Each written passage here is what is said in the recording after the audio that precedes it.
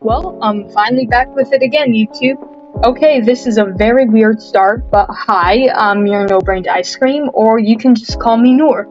I really enjoy analyzing murder drone characters, and I really hope you like this video just as much as the end character analysis I made last time. Today's character analysis is going to be about Tessa James Elliott. Now let's head on to the video. Understanding characters are very important. Knowing how they will or have transformed shows the viewer a clear understanding on what they had to go through to reach this outcome. I usually list the reasons on how much murder drone characters are severely changing by the minute, and I'll always appreciate the characters a whole ton. However, there's one character who I genuinely appreciated, but has reached my full decision onto being the most wasted throughout the series, and that is Tessa. It's weird for me to say that, right? Especially the people who watch my channel know how much I understand how well they're written. I of course respect Liam Vickers' decisions on how he wants to handle characters, but this is just from my personal opinion. If we really want to understand Tessa, not just as a character, but as a person, I think my analysis will make a lot more sense to you. To first understand Tessa, let me do a short but brief overview about her and the episodes with her. Tessa. She was the daughter of James and Louisa Elliott. She was first introduced in the second episode of Murder Drones, Heartbeat, where right off the start, James admittedly says that she heads off to the dump, takes the drones, customizes them with clothes, and even gives them hair alongside with it. Later on, we see Tessa bring in Sin into the same room as Butler, N, V, and J. By the looks of it, Tessa saw that Sin was already turned on because Sin was part of that 0.01% of the drone group in the drone pile, where she self-rebooted from her core, and Tessa just took Sin because she didn't want the humans to dispose her again. The flashback of N's memory cuts off with Sin coming into the room. It was nice to get to see Tessa in that flashback, though I myself was very curious to know more about her when Heartbeat released.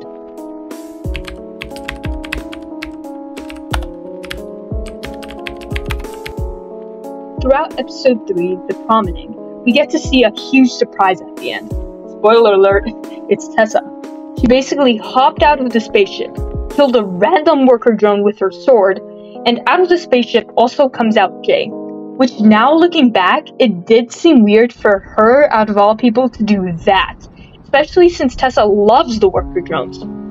Then Tessa tells Jay that they have maintenance work to do. Usually maintenance work in machinery means the actions taken to keep equipment, machinery, or a facility in good working condition and ensure its safety for use.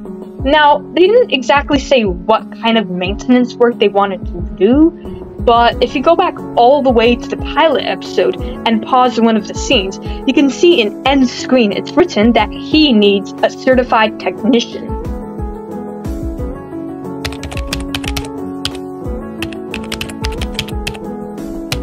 Fever. If you look closely, very closely, you can actually see Tessa or Snessa at the corner. I'm very happy I pointed this out when episode 4 actually released, because when episode 7 released, everyone's now pointing out how she was standing there in the corner, so I'm kinda happy I noticed way earlier.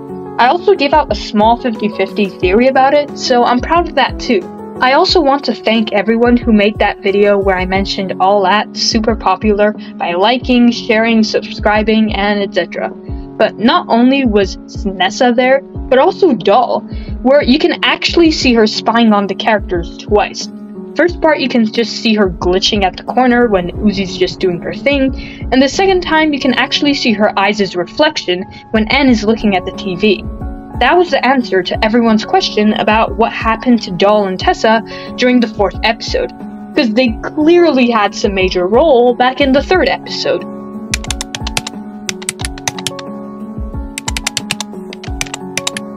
In episode 5 Home, she definitely took the role onto being a character from not much dialogue to a character who touched our hearts from her amazing personality and energy she carries. Throughout all the episode 5 teaser pictures we've gotten, it mostly all had N throughout them, This portrayed the fact that he's going to be an important character for this episode. But if you ask me, in my personal opinion, I really thought Tessa carried the main character energy, rather than N. She was the one who was willing to go against Sin one-on-one. She had this energetic personality, which makes the viewer hooked into the episode, even if it means this episode turned out to be a fundamental failure. And even though this episode did have quite a bit of flaws in terms of the story, whenever Tessa was on screen, it's like she made me forget the fact there were a couple of flaws.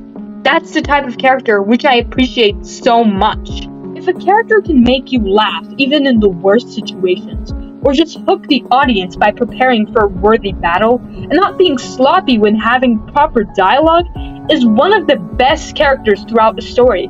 And it honestly gets better if they have clear motives on top of all that. What's the most pleasing upon all this is that Tessa has all of these qualities. Liam, if you ever stumble upon this video, which I doubt, but if you do, thank you for making Tessa. You know what people sometimes say? Enjoy it while you have it.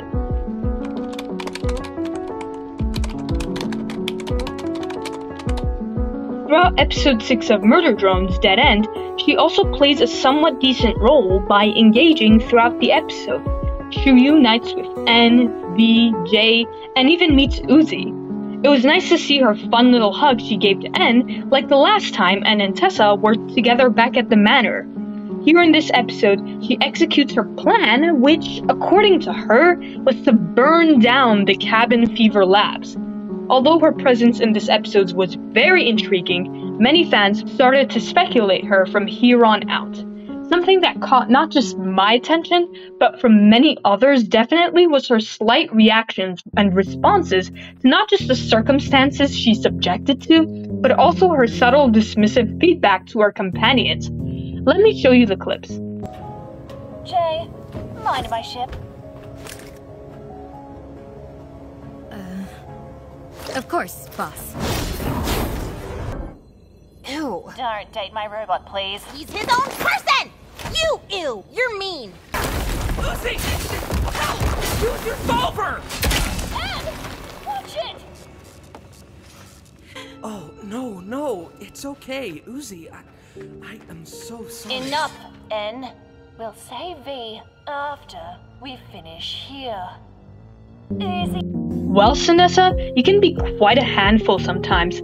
I actually love the fact that Liam intentionally put out these tiny hints for us to actually distinguish the different demeanors that was put for Tessa as a character, whether it means it's actually her or just a skin which Sin clothed herself as. And again, going back to the third episode, we saw she killed a random worker drone. Let's just pretend episode 6 and 7 didn't release. I myself, in this scenario of seeing Tessa in episode 5, would have a complicated mindset about her personality, especially if episode 6 would release. It would make me question if Tessa actually cared about the drones after the Gollum massacre, but it would also lead me thinking that she grew tough after the Gollum massacre because of how much she has been through. Like seeing both her parents die in front of her own eyes, and not to mention so many other people who came to the gala. Once more, I would love to mention the fact of how good Liam is into differentiating the characters personality-wise. At the beginning of episode 7, we were clearly able to tell that, oh, something's not right here with Tessa. She's much more dictatorial than she was throughout episode 6. Now let's head on to episode 7.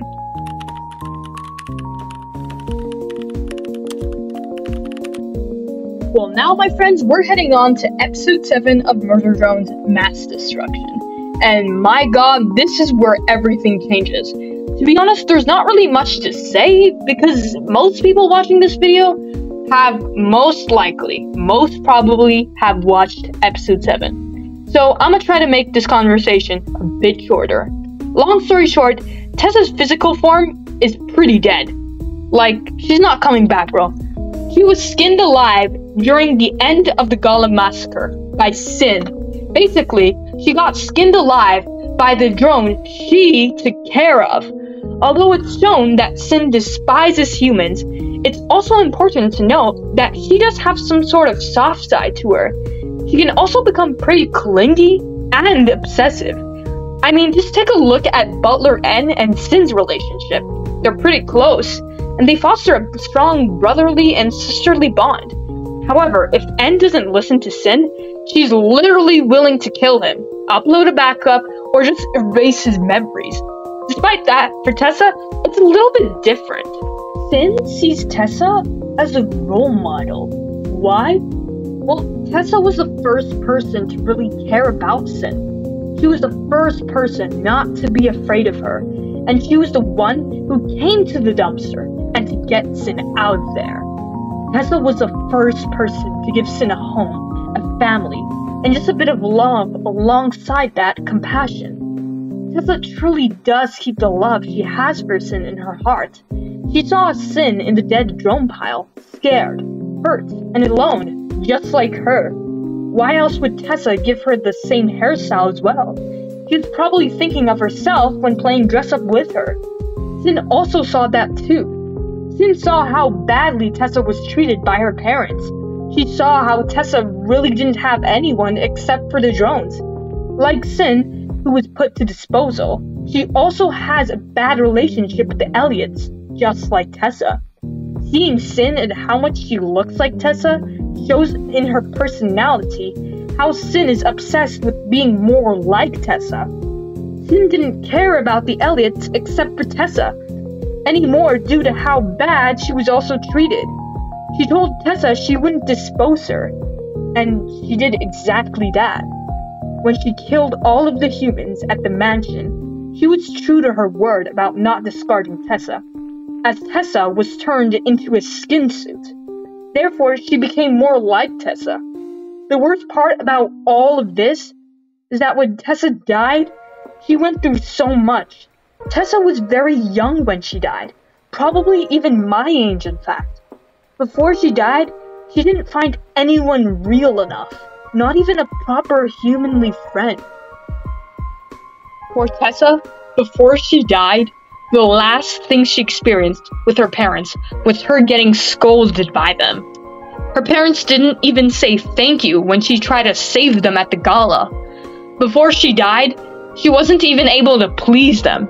She tries so hard to be good enough for them, and meanwhile, her own mother is not even willing to give her support. She went to the dump, and she took the drones out of there, so she can have the friends she never had. Instead of being treated with respect, or to be shown how to do something correctly, she was chained up by her own parents. If she made unethical decisions, her parents were either too harsh for her own good, or did not even care at all.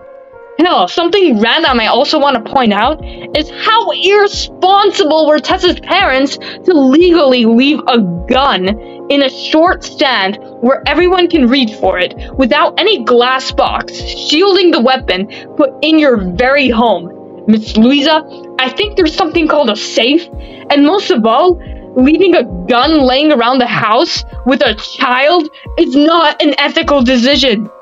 For Tessa, she has endured an immense amount of trauma and stress throughout the series, which may have significant implications for her mental health. Her experiences like facing constant danger from the Solver, witnessing the death of loved ones, and navigating complex and interpersonal relationships amidst ongoing conflict. These experiences could contribute to symptoms commonly associated with mental health issues. Now, of course, I'm not saying she has or doesn't have mental health issues she's dealing with, and I'm not a mental health expert, so I'm not assuming or self-diagnosing her with PTSD, anxiety disorders, or survivor's guilt. I mainly just brought up the topic because I saw how much she's going through, and with all that, I just really wanted to talk about her psychological well-being. Tessa's resilience in the face of these challenges could be evident, but the toll of her experiences on her emotional well-being is undeniable. As I mentioned, Tessa's life back on Earth with her parents also added layers of complexity and stress to her experiences. Growing up, she had to navigate a challenging family dynamic, particularly with her mother, Louisa Elliott. Everyone stand This is a citizen's murder. That dress! You hold that gun less cool this instant, Missy! Who often displayed strict and harsh behavior towards her. Tessa was scolded and again chained up for her mild actions. When Tessa was interacting with the worker drones, she clearly felt anxious and uncomfortable when her mother dropped by. This draining relationship between mother to daughter likely contributed to feelings of inadequacy, or that however hard Tessa would try to be good enough for her mother, she would just never see or appreciate it. The pressure Tessa had to go through shows the constant amount of high expectations she needs and has from everyone else around her. Now, despite all these challenges, Tessa displayed empathy and compassion as seen in her interactions with the worker drones, and her desire to help and protect them. Her bond with the drones, especially N and Sin, highlighted her nurturing and caring nature, which contrasted with her mother's more rigid and controlling demeanor. Overall, Tessa on Earth was involved in a mix of strict family expectations, emotional stretches from her mother's harshness, and a deep-seated empathy for the drones she cared for. This background, combined with the immense responsibilities and dangers she faced in the battle against the Absolute Solver, paints a picture of a young woman who has endured significant emotional, psychological, and physical challenges throughout her life. Tessa was more than just a character. She was the first human throughout this series, a relatable person which many people can relate to. All the point of views and experiences were aligned to the drones. Although the drones are just as relatable to the viewers than Tessa, watching this right now, Tessa was the first person to not have extraordinary abilities, powers, or weapons, but rather just carry out a simple personality and a sweet childlike demeanor. Tessa was just a young adolescent trying to live her life. It was a shame to see her get wasted so early. Well, that's it guys. I really hope you enjoyed this video. If you did, make sure to like, subscribe, and hit that notification bell so you never miss out on anything Murder Drones I have planned for you guys. Have an amazing day.